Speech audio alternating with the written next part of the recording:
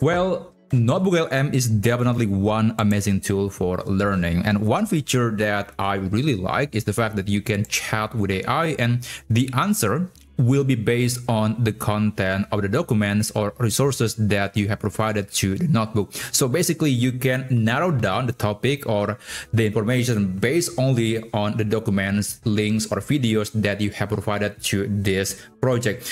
And recently, they just added a new feature where you can customize the persona, goal, style, or maybe custom instructions within the AI. So these are some examples that were provided by Google. Of course, you can always use your own custom instruction. So I'm going to show you how you can actually set your own custom prompt when chatting with the chat tool in NotebookLM. But let me give you one quick example. So I have this notebook that talks about some electrical units, and let's say I want to know about what is voltage. So let's see what kind of answer that it will give me. It's just using the default setting, so it's not yet used the custom setting. There you go. So this is the answer. It is somewhat complicated. Now, I'm not quite familiar with any of this, so I want to make the answer to be more simplified, something that anyone can understand. So let me just refresh this. Now, I'm going to click this configure notebook. And then for the define your conversational goal, style, or role, you can click custom. And then you can insert your own custom instruction. Now, in this case, I'm going to be using always explain like I'm 6 years old.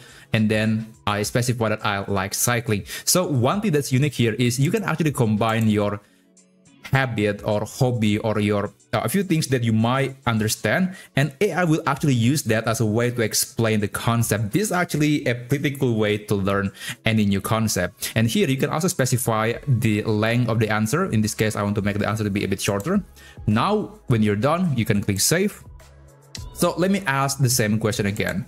What is voltage? And you'll see that the answer is going to be concise, and not to mention it's going to be using the bicycle analogy, because again, that's one concept that I understand. And there you go. So, oh boy, talking about voltage is fun. It's like talking about, okay, let's skip that.